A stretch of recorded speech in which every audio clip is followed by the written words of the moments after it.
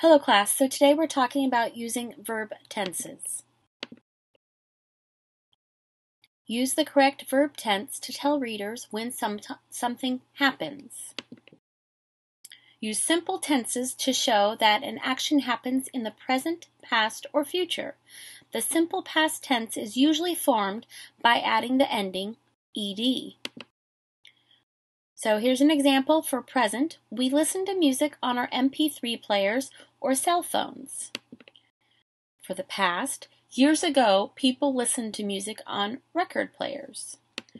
And for the future, someday, people will listen to music on other devices. All right?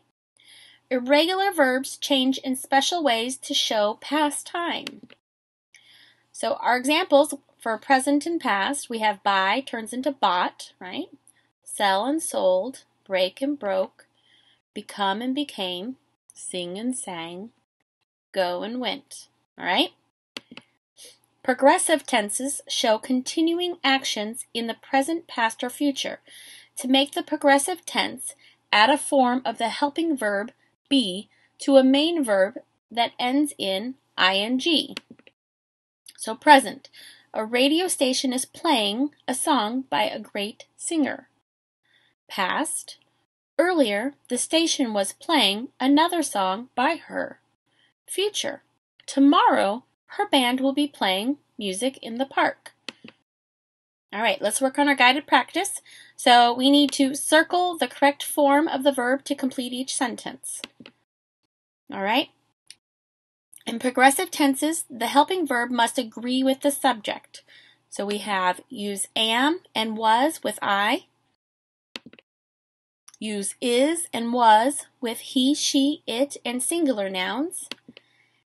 And use are and were with we, you, they, and plural nouns. All right. Every day when I wake up, I blank on my MP3 player. I turn on my MP3 player. I will be turning on my MP3 player. Now, remember, the first part of this is present tense, so it wouldn't be turning. Every day when I wake up, I turn on. Yep, it's going to be turn. Yesterday, I am choosing a song. Yesterday, I were choosing a song.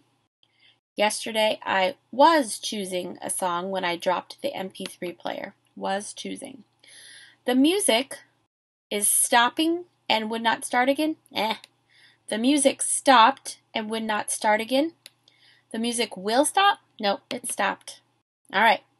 I said to my mother, I break my MP3 player. Nope. I said to my mother, I is breaking my MP3 player. Nope. I said to my mother, I broke my MP3 player. Yep. I are saving money. Nope. I will be saving money. Ooh, that sounds good. I will save money.